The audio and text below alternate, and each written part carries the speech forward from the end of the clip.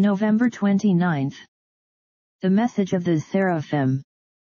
Then flew one of the seraphim unto me, having a live coal in his hand, and said, Lo, this hath touched thy lips, and thine iniquity is taken away, and thy sin purged.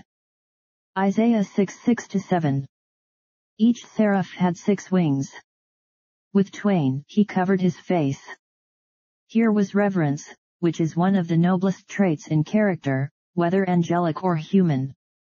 The statesman who beneath human movements set himself to understand the divine purpose.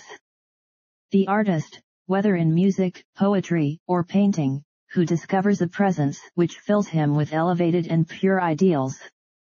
The scientist who compares himself to a child gathering pebbles on the shores of a boundless ocean. These resemble the seraphim with their veiled faces. With twain they covered their feet self-effacement and humility. If we begin to think and talk of ourselves, we prove that we are second-rate.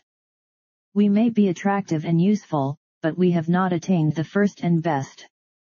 The angels forgot themselves in their absorbing love for God. When shall we forget ourselves in His constraining love, so as not to live to ourselves, but to Him who died for us and rose again? With twain they did fly obedient service. The third part of our energy should be spent thus. 2/3 of communion and worship must work themselves out in service, else we become dreamy mystics.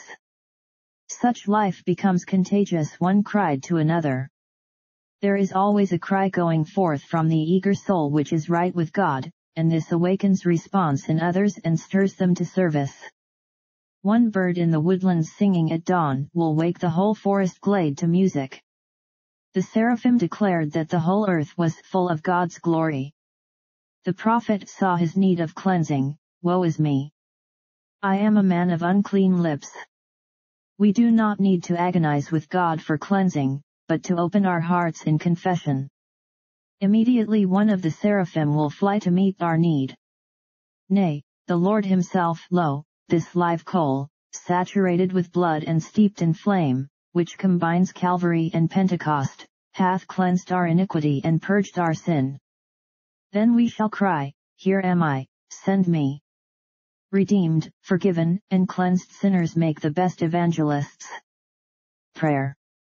Give us, O Lord, more than an angel's love, for Thou hast redeemed us. Give us the swiftness of an angel's obedience, may we do Thy commandments, and hearken to the voice of Thy word. Cleanse us from all iniquity and purge us from sin, and use us in Thy service. Amen.